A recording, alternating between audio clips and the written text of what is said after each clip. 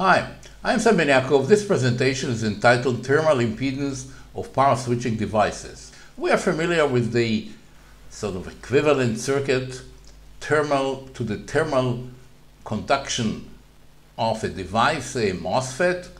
And in this equivalent circuit, thermal equivalent circuit, we emulate power by current, thermal resistance by resistor or resistance, and temperature by voltage. So here we have a case of, say, a MOSFET connected to a heatsink via, say, an insulator.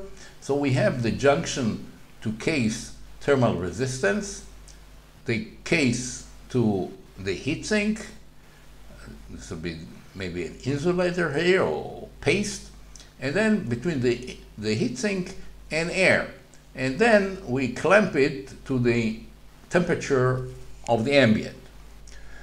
So when power is dissipated by the device, it is emulated by the current. The current is passing here, and there are voltage drops which correspond to temperature, and by that you can actually calculate very easily the temperature of the junction.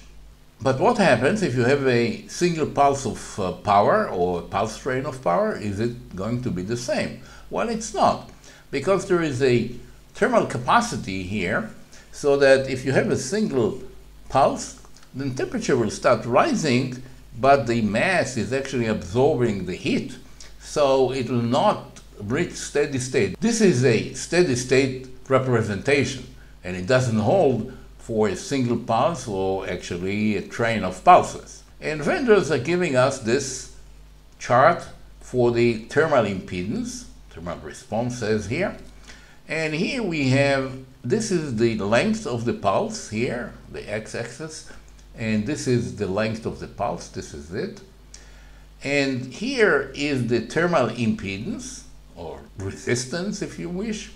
And in here, in this particular case, it's given in actual thermal resistance, but in many cases, it's normalized to the DC value.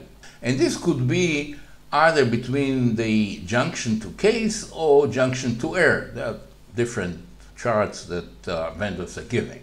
And here we have, now this parameter here is duty cycle. So this is, for example, a duty cycle of 0.2. So if the pulse length is, say, 100 microseconds, it's a pulse train with a duty cycle of 0.2, then the equivalent impedance is then this, say, 0.1, 2, 3, 4, 0.4 degree centigrade per watt, as compared to the 1.7 for the DC value. This is already the DC value, but these are the cases of a very long pulse, so it's actually reaching here equilibrium. So this is in actual values of thermal resistance or impedance, as I have said, and in some cases it will be normalized.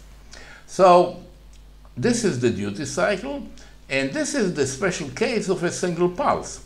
So if you have a single pulse of, say, 1 millisecond, then the equivalent impedance is 0.1 as compared to the 1.7 because of the heat capacity of the device. So this is a very useful chart that you can from that find out what is the situation if you have either a single pulse or you have a sort of continuous pulse train with a given duty cycle. And obviously it always be lower than the DC value because you are not reaching equilibrium. So what is really happening here is that we have some thermal capacity which is emulated by a capacitor. And if you have a pulse here, then this capacitor is being charged, and meanwhile the temperature does not go that high. Eventually it will reach a steady state, of course, and we'll have the regular model.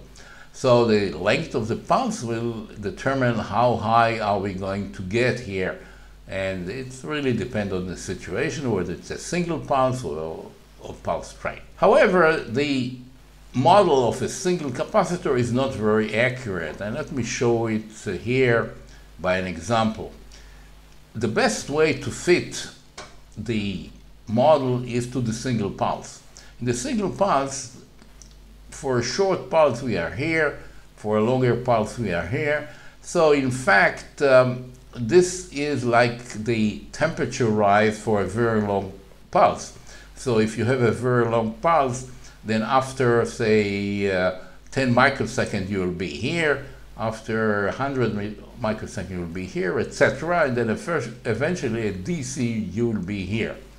So if looking here at this single pulse and seeing here the break at about 0.2 seconds, and knowing that the DC value, the resistance here is 1.7 ohms, it's degree centigrade per watt, I can sort of fit it to a single RC.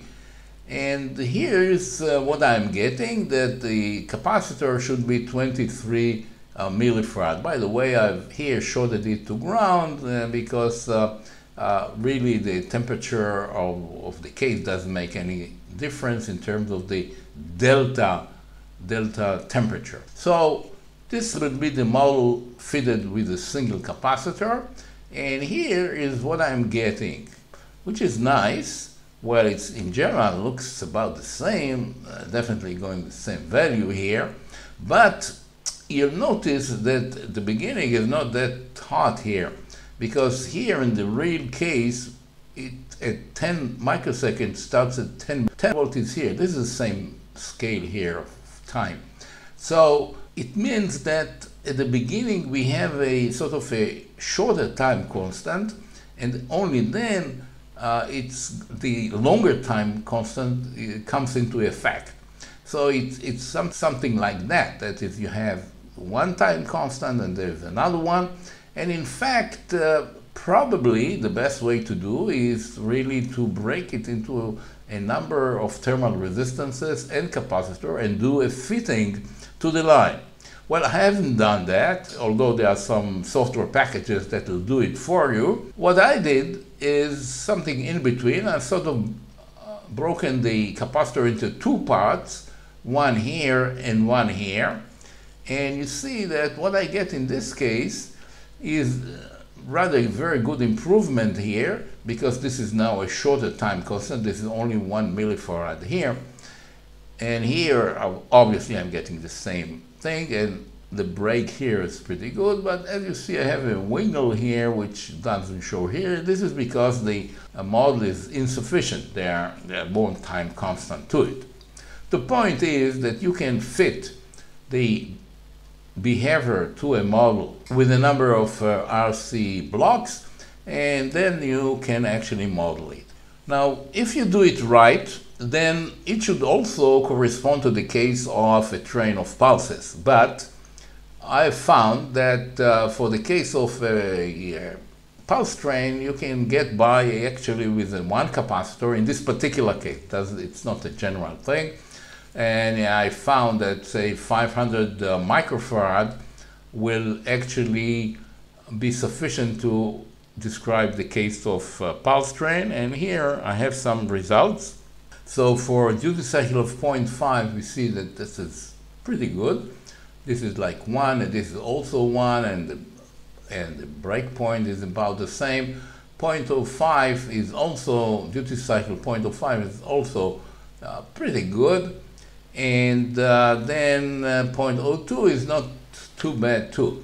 So simple model can also be sufficient, although the right way to do it is, of course, to get a full model with a number of units of RC elements. Now, once you have a model, you can actually use it in a simulation, and that if you have a device, a MOSFET, you have a current, you have a voltage, you calculate the instantaneous power and then produce a current proportional to it, and then you put the model in, and then on the flight, as the simulation goes on, this is a time domain simulation, of course, you can actually observe the temperature of the junction. This is very nice. Now, some vendors have already put in the thermal model inside the SPICE model of the device. This is the case of Infineon. This is a MOSFET made by Infineon. And here they have two extra terminals.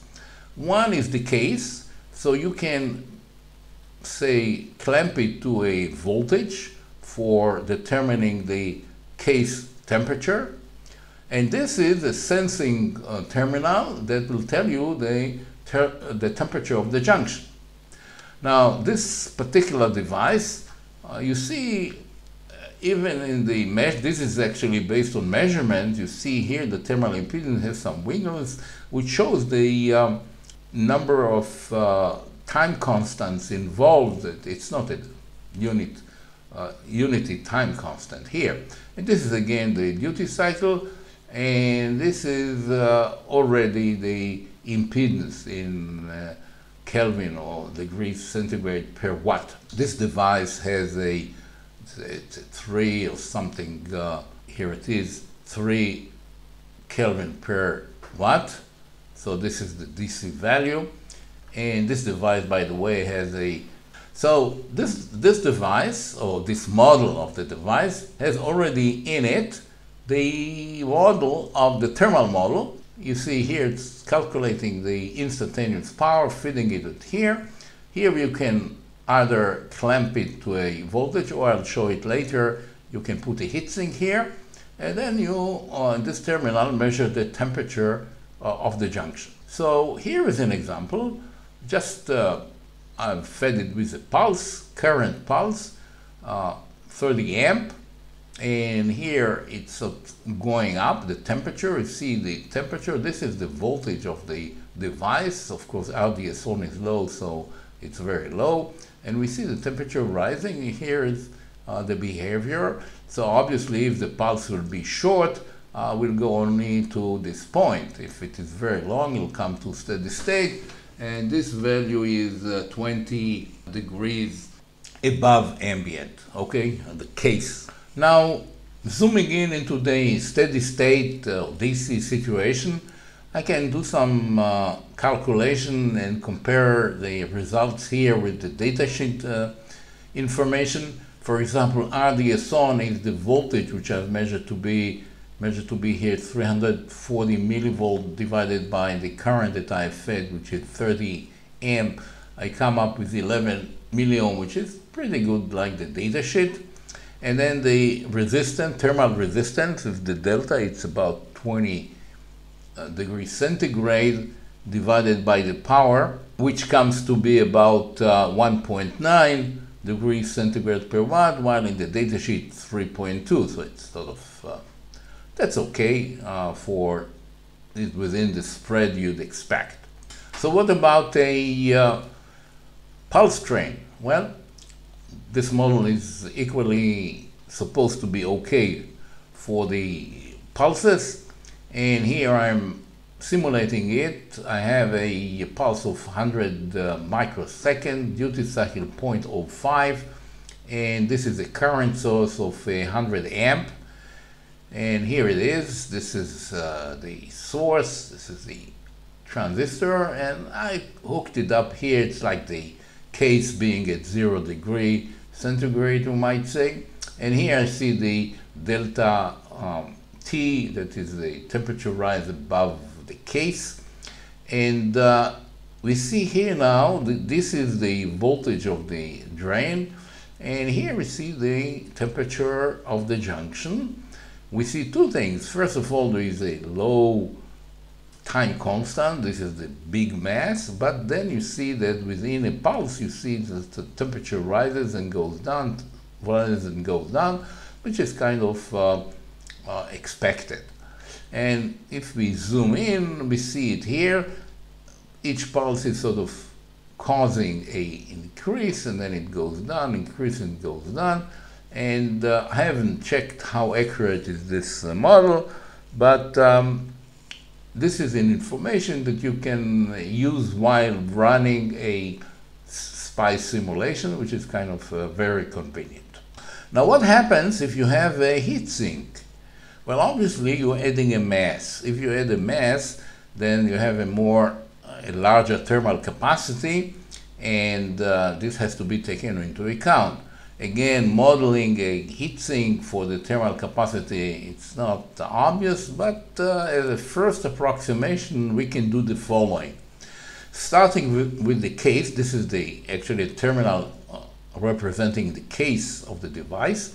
We can add the case to heatsink thermal resistance. This will be the insulator or paste that you might have here. And then we can add the thermal resistance, DC thermal resistance between the heatsink and air. It depends, of course, on the shape, mass, and obviously on airflow. And then you clamp it to the ambient temperature. But here I've added a thermal capacity, and as a first approximation, you can use the mass of the heatsink and then using the specific heat capacity. So the value of this capacitor will be proportional to the specific heat capacity of the material. Say if it's aluminum, it's a 0.9 joule per gram per centigrade, and times the mass. So this obviously adds a lot of mass, but there is a thermal resistance till you get to it. So there's another long time constant involved. So this brings me to the end of this presentation. I hope you found it of interest, and perhaps it will be useful to you in the future. Thank you very much.